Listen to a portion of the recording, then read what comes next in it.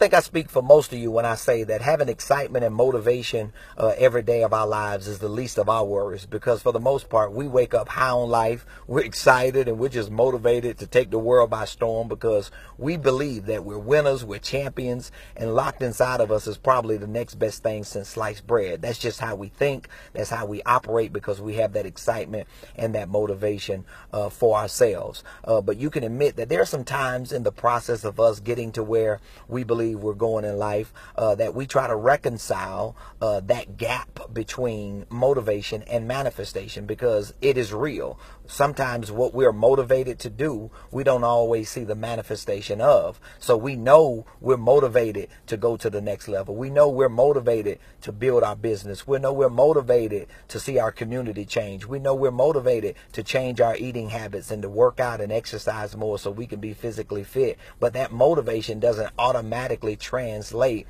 into manifestation. And I believe one of the most important components that bridges that gap between motivation and manifestation is application.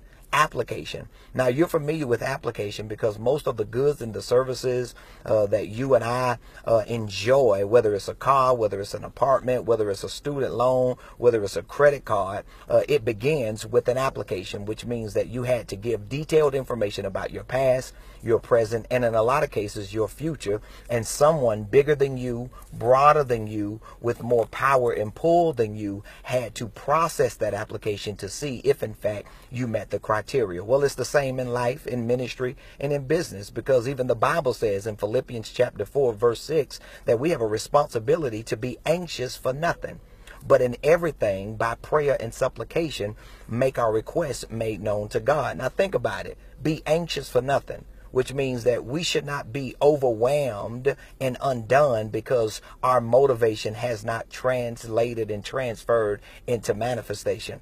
But by supplication, which is a word that means application, we make our requests known unto God. So whatever it is that you're believing God for, whatever it is that you're expecting and anticipating to happen in your life, if you've got the excitement and the motivation, before you get to manifestation, you've got to utilize application. And in the process of application, don't be overwhelmed. Don't be undone because you don't see the manifestation of your motivation, because at some point in the process of waiting, your application will verify your motivation and it'll bring you to that place of manifestation.